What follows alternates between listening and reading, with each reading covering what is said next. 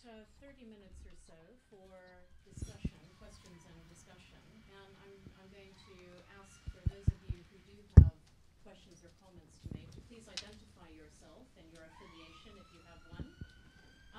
Let me just repeat that I'd ask you to keep your interventions short, 1 or 2 minutes.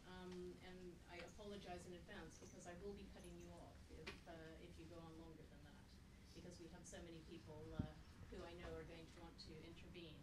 And I just say too that we haven't heard much about the humanitarian needs. This is the humanitarian policy group hosting this that are arising in South Kordofan and Abyei and other areas. So I'm expecting some of the humanitarians in the room to raise some of these issues.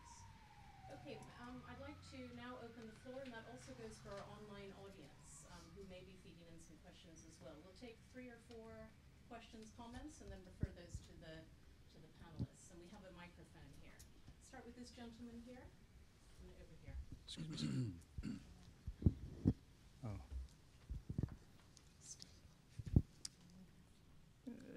Should I stand up or it's okay? Yeah. Thank you, Wendy.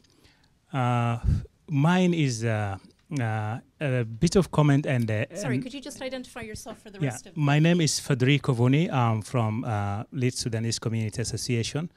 I'm from South Sudan and married to a wife from North Sudan. So you see how, so you see how things are difficult. Yeah. Before asking, passing my question to His Excellency the Ambassador, just a short comment on. I totally agree with what the Dr. Bior and Ambassador Norbert say, that we need to see a way forward. We cannot afford any conflict and divisions, and we need to work hard. Sudan is dear to us all, whether from the south or from the north. Sudan remains dear to us. As it's been said, that governments comes and go, but social relationship, people remain. The relationship remains. So we have to be there to support this relationship. And here, my question then goes to, my address goes to His Excellency the Ambassador Al-Zareg. I think international community are friends, are not enemies. As ambassador, you meet a lot of international figures. They will chat with you, they will advise you, and you will derive wisdom from them. And I think your position is, rather than keep supporting your government, sometimes a government can go blind. But the best thing is that you derive from this wisdom that you gather around the world and be advisory also to your government. I think that is a... there was a... I remember... Is it, oh, sorry. I'm sorry, you're running out of time. Okay. Yeah, the question is that during the campaign in Baba Nusa, President Bashir said, we will win the election of Southern Kordofan by ballot boxes or bullet boxes. And he said that a wise president would never say. What's your comment? Thank you. Okay, let's see, I think this gentleman here, yes, there are many people. So I'm going to, if I don't point at you this time, it will be the next round. Okay, so you've got 1, 2, and 3, and then we'll go the next round. Right. Good afternoon. I'm Peter Mushinsky. I'm a journalist. I've been following Sudan for the past 30 years. I just came back from Juba last week, where I was very fortunate to be able to participate in the independence celebrations of the world's newest country. And I was just rather shocked to see President Bashir there, along with Ban Ki-moon and various others, whilst he's wanted for war crimes in Darfur. And it makes me wonder whether the election of the governor, Ahmed Mohamed Haroun, who is also wanted for war crimes in Darfur, is it just a coincidence that the people of South Kordofan are suffering so much again? Is it a coincidence that the people of South Kordofan suffered so much in the last war, where they weren't able to get any international help? And is it a coincidence that there are hundreds of thousands of people now cut off from outside aid? Now, I know that the Security Council attempted to discuss this last Tuesday. They hardly came up with anything, and some of the permanent members said that there was no reliable information coming out of South Kordofan. Is that a coincidence? Is it because the outside community is not allowed to be there to witness? I mean, I know some of my colleagues and we've been distributing cameras to local people. We've got evidences coming out. A colleague of mine presented President Bashir on the 9th of July with a dossier of photos from South Kordofan of women and children chopped in half by bombs, the bombing of Kerchi Market. Say that again, please. Women and children chopped in half by bombs. By? Bombs, bombing, Antonov. I almost brought along a recording of the people wailing. You would be shocked. I'm just wondering why this is not being taken seriously by the international community. What's the Security Council doing? What's the British government doing? What's the Dutch government doing? What's the government of South Sudan doing about this right now? It's absolutely appalling. Those are a few comments. Thank you. Let's see. Let's take this gentleman here and then this lady over here, and then we'll refer to our panelists. Khalid Nadeem, South Asia Middle East Forum. Thank you for all your presentations. I think it's very sad that from all the three speakers, we've seen everyone pointing fingers at each other and everything, but we've got to look at solutions, how things are going forward. And I'm very concerned that, as we're talking about oil and the economy, this has to be sorted out because the people of North and South Sudan are both going to suffer if the North and South can't get together and discuss the question of oil and Abyei.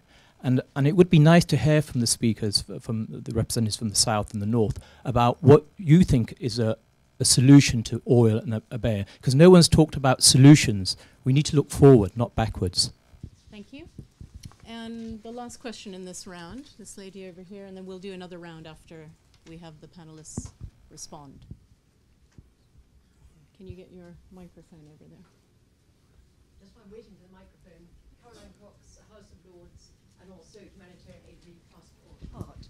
Two quick questions. One is our partners in Southern Kordofan, the NRRDO, have given us first-hand accounts of the atrocities being perpetrated in Southern Kordofan, the aerial bombardment against the civilians, the massacre, and the slaughter of people even outside the UNMISS compound. Question, please, the Ambassador for Khartoum. First of all, why did you require, or reportedly require, the removal of UNMISS forces from Southern Kordofan? How does that reassure the local people? And secondly, it's a question, thank you very much. May I ask what would be the... Why was it reported that Khartoum requested the removal of UNMISS forces from Southern Kordofan? UNMISS, thank you. And secondly, what would be the response to the request many people have been putting to have a no-fly zone for Southern Kordofan to protect the civilians from the constant aerial bombardment and the massive displacement of over 70,000 people, many hiding in caves and in desperate humanitarian crisis? And very briefly, a second question. I was in Bahr Ghazal and those other parts during the war many times and witnessed the massive slave raids. Whenever I return to Southern Sudan, we're told that there are still many people missing, abducted during these slave raids. May I ask Dr. Luca if it's true that there are still many Southern Sudanese missing, having been abducted in those slave raids? And might I ask the Ambassador from Khartoum what happened to CWAC and what is currently being done to identify and return those who are still believed and reported to have been missing, having been abducted during those raids during the war? Thank you very much. Thank you. Okay, because I think there were a couple of interventions directed to you, Ambassador. Okay. Please. Okay, thank you very much. I agree with all the friends who are talking about the fact that we need to see the way forward. We need to have solution. We need to sit down and negotiate and avoid any military or violent,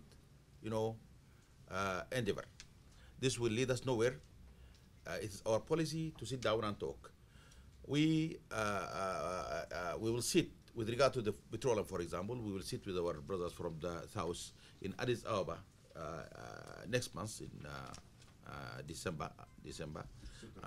September, sorry, and we'll do our best to find a solution. As with regard to the question from my friend, who's married to a lady from the north and he's from the south, I can understand, the dilemma you are in. Nevertheless, we don't want it to be a dilemma. Okay, let us make it, an example of how people can come together and sit together and solve their problems. I agree that an advisor and an ambassador has to be an advisor to his government, and this is my role. I'm doing my best to advise my government to adopt the most positive policies in my domain and my jurisdiction. Thank you for your question. I agree with you that we have to look forward. The people are the ones who stays, governments goes and come. We have to concentrate on how to forge real relation between the people of the north and the people of the south. These are the real holders. As to what you have said, allegedly that al-Bashir said we will win the election through the bullet or the bullet or the bullet, the ballot or the bullet. No, he didn't say this. But he was talking. No, just a second. Just a second, please. Just a second, please. Okay, let's. It's okay. Let's. No, just a second, please. Let's let the ambassador respond. Thank you. Yes, please. Yes. He didn't say this. He was talking to a rally, okay, after the threats that Al-Hilo was issuing, and it is only fair for a leader, okay, when he's somebody is threatening that it is either the star or the attack. It is only natural for a leader to say, if you want to attack me, I'm also a man, I'm ready to defend my people. Okay? This is the context. We should not take it out of context. So he said it. We should not out of context. Okay? And he said also through the ballot box, we are ready, because he knows the support he got, at least his party got. And this is what happened after the election. His party won, and Al-Hilo, lost, but he could not, accept the result. This is really sad. Al-Bashir did not say it the way it has been put. Thank you very much. Thank you. You finished? Oh, so you had another question. Sorry. My friend here, he said there are hundreds of thousands of people who have been cut from it. This is black propaganda, baseless.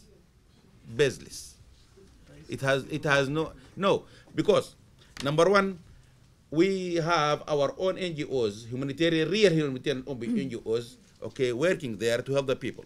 The government, okay, has done its best to take people to their original, place of abode, where they are settling, and we'll continue to do this. These are our people, okay, and I don't think it is fair to accuse me of abandoning my people. We will not abandon our people, and as regard the what is called the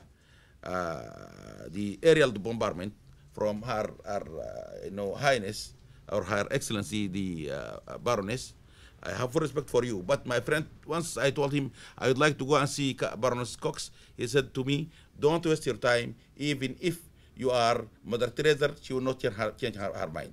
I'm really sad to see this. I hope I'm wrong. Okay, but we are not bombarding the people. We have bombarded the rebels, because what Al-Hilo did, killing the civilians, confiscating the cars of the people, okay, and killing the people while they are praying. This is a criminality.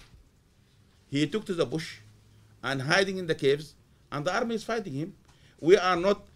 Nobody is expected, a government to give a bundle of roses to somebody who is against democracy and who is killing civilians. Thank you very much. Thank you, Ambassador. I'd like to give the floor now to Dr. Luca. Yeah, at first I really sympathize with the position of His Excellency the Ambassador, and looking at him as a Sudanese, I think there's a sense that I want to come out. I think what Federico said is that you are Sudanese. But in the process, it seems things becoming clearer, whether you are a representing the people, or the government or the party. But that's not the issue. I don't want to get into some of your arguments because these are, I think there are a lot of gaps that I need not to bother about that one. Because, but let me go to what Bill said, ICC, the pattern. And I think what you are saying is the same pattern that happened in Darfur, Abyei, Southern Kordofan, maybe going also to, and what should be done by the international community.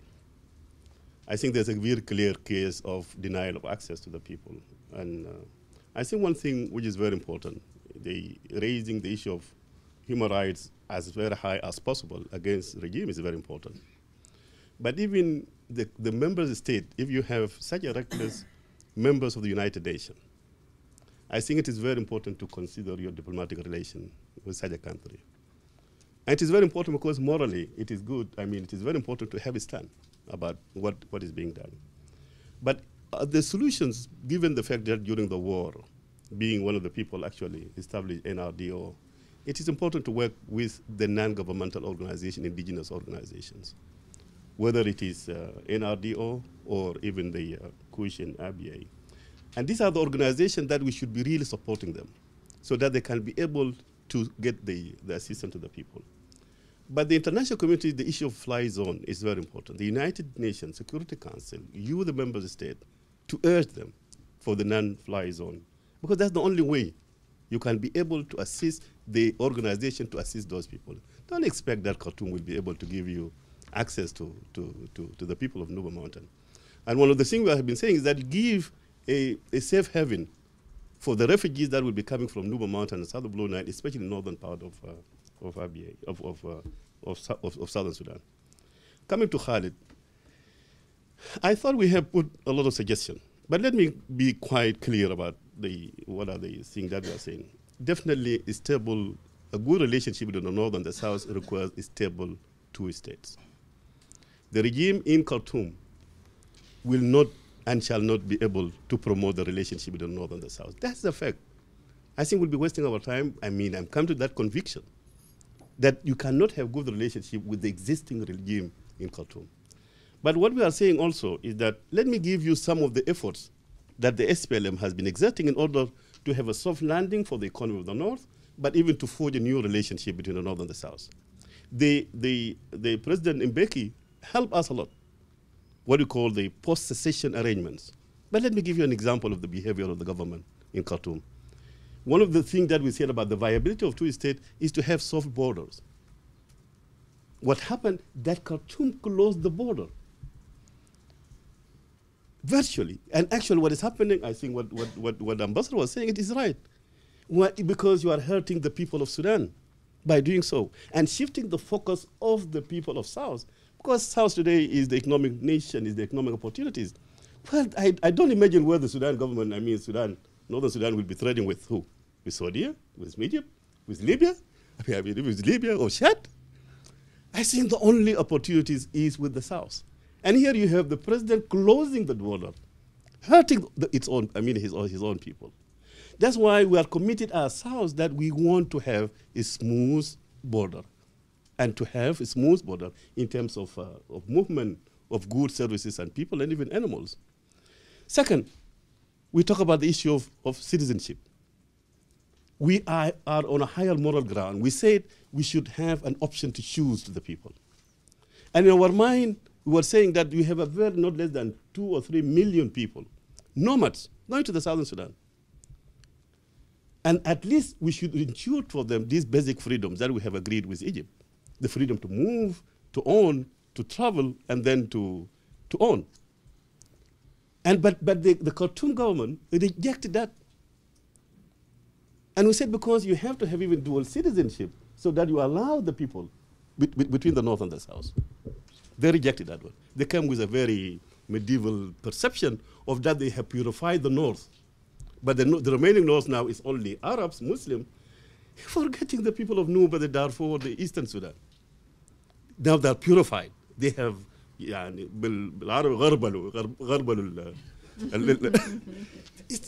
there's no way you can have such a state. Imagine Sudan to say this is going to be pure Islam, Islamic and pure Arab.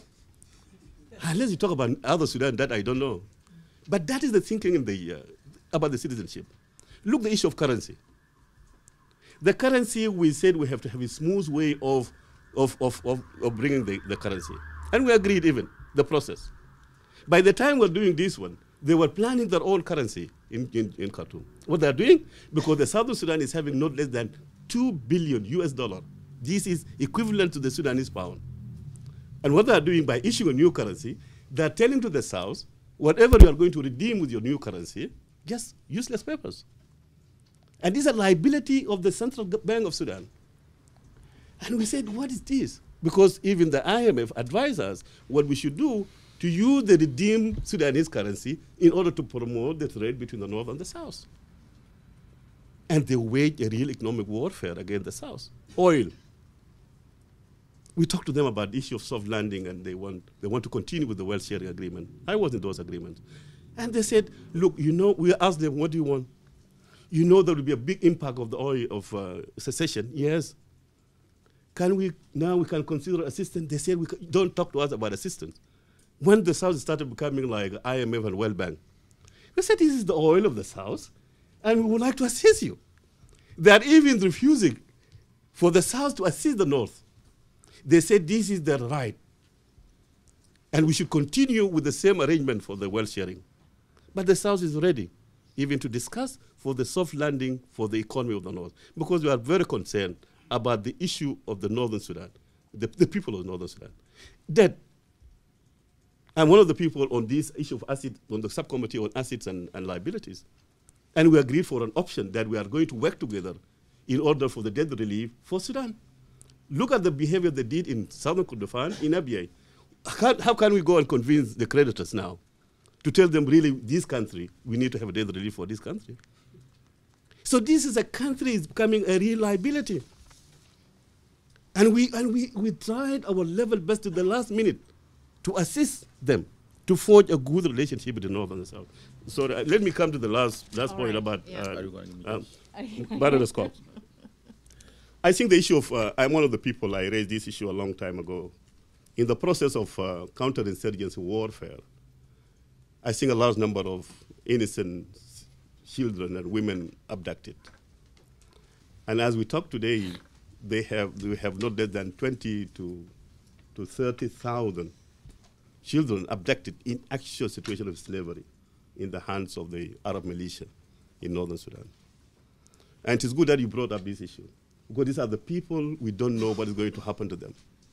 The report itself by an organization called SIWAT, presented to the office of the president, to the presidency, recognizing it, that this is a problem. I think it is an issue that we need to keep in our mind when we talk about the. But I want to echo another issue also about despite the fact these Misiri and the Arab nomads have been used badly by Khartoum, again we say they have been dragged into this war, and they are actually victims of the very government using them. And that's why we are on a higher moral ground, to ensure that the Misiri should have a free access and movement to pasture and water in Southern Sudan. It is our responsibility in the South to ensure the livelihoods for these people. So. Thank you. Now, we have in our official time scale about 3 minutes left, but we have half an hour which we've dedicated also to networking and refreshments. We can cut into that time if you would like to for more questions. Are you happy to do that? Seeing some nodding? Okay. Yes, I see many hands also, so let's carry on. Ambassador, are you happy for us to take a few more questions and then you intervene, or would you like to make a comment now? No, well, either way you want, you're the boss. Okay, well, let's take a, if you don't mind, because we talked about it earlier, and I know you wanted to give the maximum time to our fellow presenters. So let me just see if I can do a selection. It's going to be difficult. Yes. What I'd like to do, if you don't mind, those of you who are members of the respective sort of missions, is to give some time to just the other people first. There's one person here, this gentleman here behind, this man over here, and this lady here. So let's start there. And again, if you are able to stay for coffee, tea, if you're not fasting during Ramadan, then there's time to talk, I hope, to our speakers a little bit afterwards. Please. Okay. And keep it very brief, please. Okay. Thank you. My name is Awad Khamis Warren. I work in the Nuba Mountains as a community-based organization together with NRadio. I'm very happy that Caron has brought the name here. It's just a comment because I have been there when Kauda was bombed. I was one of the people who were lying on the floor because the Antonov was bombing down. And I'm just really worried that the ambassador doesn't seem to know that people are dying. There are videos. He talked about distributing these videos around. They came out into the world, and civilians have been killed. And now there is no access to Nuba Mountains. So if you don't know this, I'll tell you, because I came from there. And you should, if you want to advise your government properly, you should know all this information first. And I suggest, I assume that everything that we're going to tell you now, you're going to deny it. So I think I will just talk to, because you're denying that you're not bombing the civilians in the Nuba Mountains. You're denying that there are no, he said more than 70,000 people are denied access to North Sudan. They don't have food. There's no commodities in the markets. You see?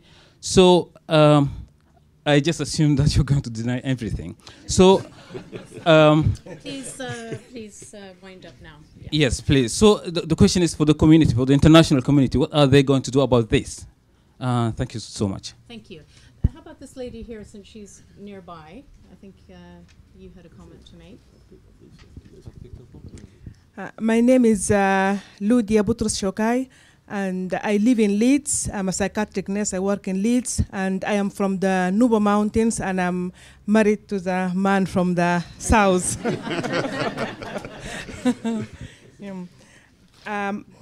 In your speech, you said that in the Nuba Mountains, when they were during the election campaigns, Al-Hilu and his people, they were saying that either the star or the attack. You said that, and you said that they were the leaders. They were threatening the voters so that they can be with them. But I can say to you that this is wrong. This is not right, because myself, I was there. I was in the campaign at that time, and it was, the people themselves. They were like shouting that, they were shouting and saying that, either, the star or the attack. They're the people themselves. None of the people from Al-Hilu, or they were, when the people who were with him, none of them were saying that. So I just want, to bring this into your attention. The other thing is that your president, Omar al-Bashir, say earlier this year, in Al-Gadarif, that after the separation, the only religion in Sudan is going to be Islam, and the only culture is going to be the Arab culture. Myself, I am from the Nuba Mountain.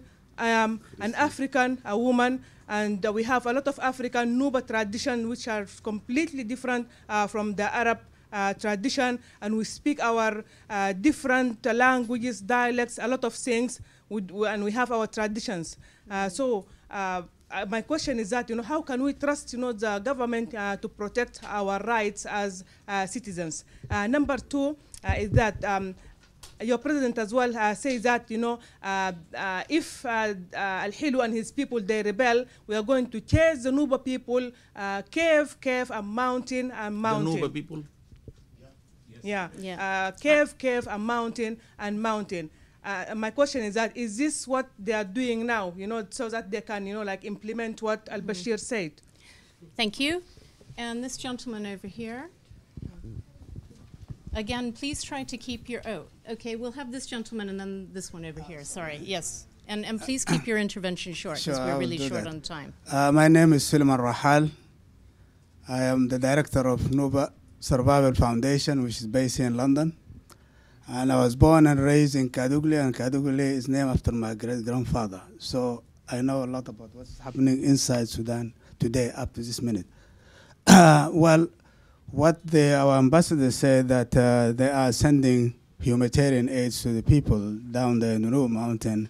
I just spoken to one of my nephew yesterday, asking because we see so many trucks going down there and asking whether these trucks were going to help the people. He said, no, I'm working in this organization, and what is happening that we're taking this food to the military and to the Popular Defense Force and to the militia. So nothing is going to the Nuba as such. So that make your position very clear about this humanitarian. So there is a dire need today in the Nuba Mountain for the humanitarian assistance, and we would like to see this is being an urgent and immediate actions to be taken on regarding this humanitarian access. And I think what Peter Majensky said and what Baronowska said was quite right. And I don't want to go over it again because it is true that the suffering of the Nuba has mounted into the ethnic cleansing.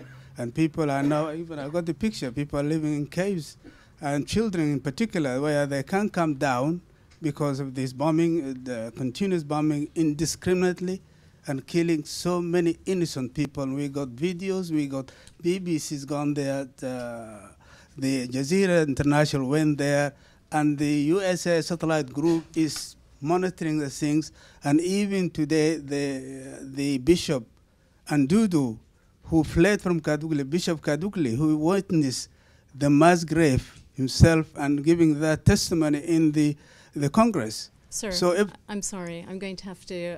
sorry, my last question to the ambassador from Holland, please. Yes. And what the international community will need when there is a mountain evidence to suggest the war crimes is being committed for the second time in the Nuba Mountain, what the international community is doing to protect the Nuba, because they have the duty to protect them. Thank you. Thank you, sir. Okay, this gentleman over here has been patiently waiting. And then we're going to refer back to the panel. Thank you. Charles Gurdon.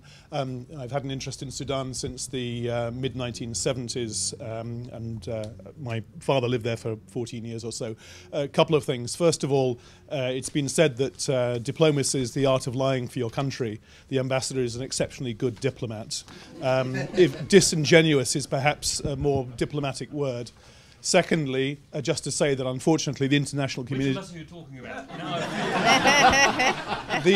The international community will do nothing. Unfortunately, Syria, Libya, the current debt crisis, the riots outside mean that Sudan will become, and the Nuba Mountains and South Kordofan will remain very, very low in terms of priorities. And I suggest that actually, unfortunately, nothing will be done.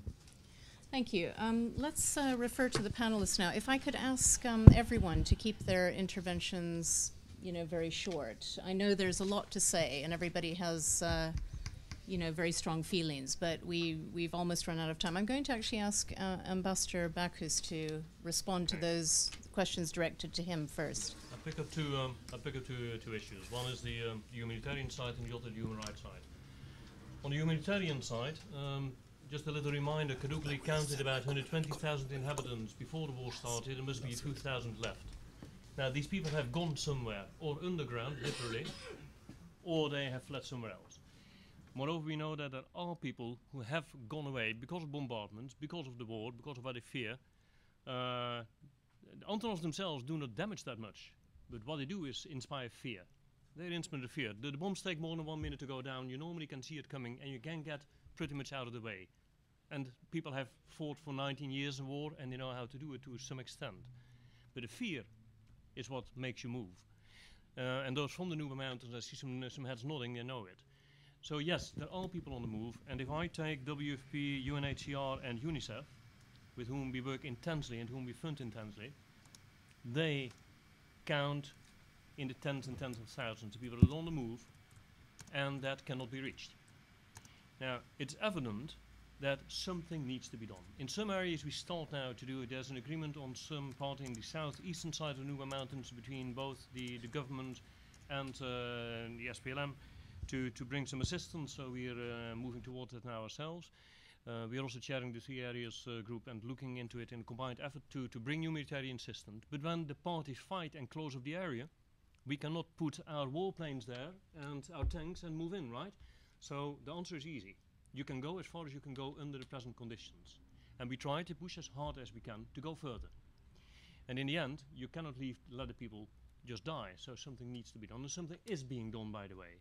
But it's difficult. So, and I think both parties, I say, need to make sure that access can be granted. Because both parties have their reservations. But that's in a war not abnormal and happily enough. So we are really pushing for it. But we know that there are people that need urgently to be assisted, and we try to do it. On that one. The second one is on human rights issue. On the 30th of June, a provisional, unmissed report on human rights situation in Southern Kordofan has been made internally. It has not yet been fully finalized. I have the draft here. It contains extremely interesting recommendations. I cannot spread it because it's under embargo. But, so sorry for you. But the final version, and when I hear, of course, the head of DPKO saying in a Security Council meeting that he is not certain about anything, then that is to some extent true, maybe to some extent not true. But we all know that human rights violations need sound proof. Otherwise you get a war of words. And that is a nightmare scenario if you want to make sure that something is being done. So one of the worst things with human rights violations is that you need accuracy and proof before you can move to action. It's simple, but it's also very complicated. Now, there's, contrary to what you might think, a lot is being done at this moment. And to give you a little reference, I just got the day before yesterday, my Director General and myself, we got a mail from a Dutchman who's been for 15 years in Eritrea, extremely active. WikiLeaks now has opened up in Eritrea, and after 10 years he offered us his excuses, saying, I all of a sudden discover that you were seen as the most difficult country when it came to human rights respect in Eritrea, but we never knew it. No, because of a lot of these things do happen underneath. And that is, for the time being, what we can do. But it's clear that both sides, I think, need to show full willingness to address these issues, because it doesn't honor any of the sides when you discover that human rights issues have been occurring. So yes, on human rights, there is a lot that's being done. There are strong recommendations in the report, and I hope they will be kept upkept once the report comes out, and I hope it's in its finalizing stages, but it can take some time, and I hope that will set the record and will move the Security Council to make sure that there is something being done. But you will probably need an international commission of inquiry, because the parties, of course, and that's normal in a war period, will not agree over the issue. So you'll probably need to have a look from the outside, and I think we will make a strong appeal to both sides to allow such a commission to come and to go and talk to everybody and get facts on the table. So that is the procedure that can work. But once again, in a war situation, both human rights and humanitarian access are two of the most difficult issues at stake. Thank you. Yeah, thank you. Thank you very much. My friend Dr. Luca said that we have closed the border between the north and the south. Yes, we did. But you know why? Because instead of making the border a bridge between the north and the south, from which benefits go to both sides, our brothers from SPLA, okay, sponsored, the rebels from the South Kordofan and the rebels from Darfur. Only two on the 8th, I think, of this month, okay, they brought them together in Juba and sponsored them to sign an agreement of an. No, listen. I'm saying in Juba, but they are, they don't want to be blamed for that, so they call it Kauda agreement. It took place in Juba. We have seen the pictures also. People were sitting in a fancy, beautiful rooms, which is not existing in Kauda. But the border became, a way of bringing the arms for the rebels in South Kordofan and Darfur, okay, to handle, the fears of war. This is not in the benefit of both sides, okay. It's only natural when the border brings you a problem, you close the border. This is not our policy. We said it twice and thrice, and we say it again. We want soft border. We want good relation, but the newborn state should not use the border to support the rebellion. Instead of helping us bring peace, they are helping the rebels to flare the fears of war and death and disease and crisis. This is quite unfair from their part. We and he's talking about citizenship. Only 2 weeks ago, 15,000 families from Rufa'a Arab has been expelled from the south. They stayed in the south at least 20 years. They have been expelled. We haven't expelled a single northerners from the north, and we will never do this. We will never do it. We haven't done it. Okay, because this is punishment for the people. If we have a problem with some politicians from Abyei, that doesn't mean you punish your people with whom you have relation. We have my brother here, okay, from the south, marrying a sister from the north. This is commonplace. We cannot cut these relations because of some propaganda of some NGOs who were in reality advocacy groups who would like to advance their own agenda. Okay, we will not do this. We haven't done it.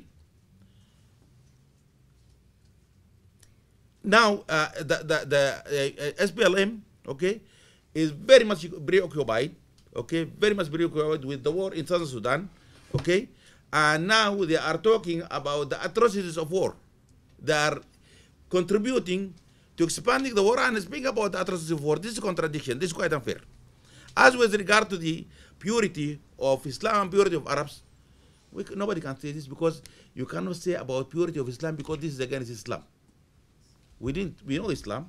We cannot say pure Islam, okay, or purity of Arabs. This is racism, and racism is against Islam. We haven't done it. We will not do it. If somebody would like, to propagate, just wrong idea about somebody whom you don't like, this is another story. But nobody talked about pure Arabs. And by the way, our Arabism is a cultural one. I'm classified Arab. The gentlemen in front of me here are classified Arabs. I remember, no, I'm talking about 2 gentlemen here, okay? I remember I have a story, very short story. I took a delegation when I was a diplomat in Nairobi, okay? A delegation comprised of the Minister of Trade and his people from the Minister of Trade in Kenya. When we went there to Khartoum, after 3 days, Mr. Kamau, my friend, from the Minister of Trade in Kenya, asked me, Abdullahi, where are these Arabs they are talking about in the papers in Nairobi? These people are just Kenyans, and he's right.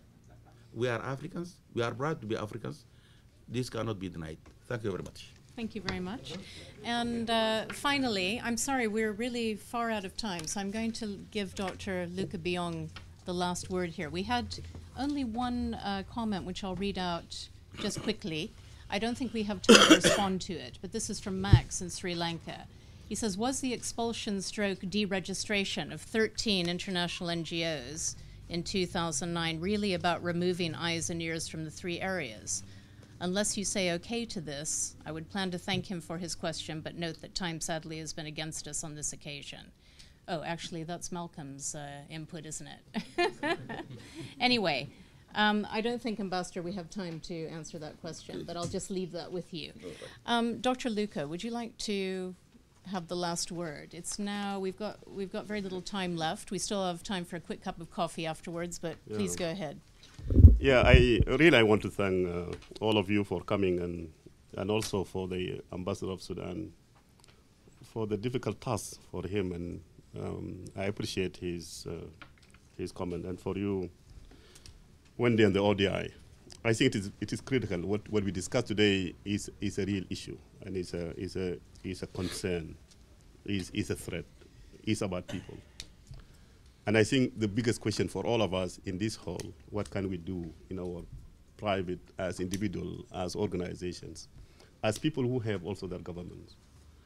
I think this is the message that we want to see, what is happening in Nuba Mountain, in Abyei. But indeed, the future of the 2 states is a big challenge, and we can do something. And I think it is critical that we should raise our voice very high about the atrocity being committed in these countries as individuals, and even to raise the issue of human rights abuses. And we will be waiting for the report of the United Nations, but I think we need not to wait so long, and we don't need even verification in order to say whether there's atrocity committed or not, because are being committed. I think there's no any. So really we should make the Sudan government responsible in the eyes of the international community, That one we can do it. Let us raise our voice very high. They will hear eventually. ICC is waiting one day. I think these leaders who are committing these atrocities will appear one day in ICC. I think I'm confident, and that one should happen if we collectively work together. Second, I think it is important, as we are going, that it is important that we should really question our diplomatic relation with such government that is killing its own people. It is a high time that we should go for that one. Third, let us focus in terms of access to humanitarian assistance to these people. I think the NGOs, the indigenous organizations are important so that they can be able to access to the people. I think these people are in dire need for assistance. I think the last point, let us work together. Again, the only option for Sudan is peace and stability. The only option for Sudan is good relationship between the North and the South. I think we are confident a day will come that we'll be able to ensure Sudan is stable, we ensure that the two states are not viable, that the people of the two states are actually forging ahead and nurturing a long history of relationship. And thank you very much.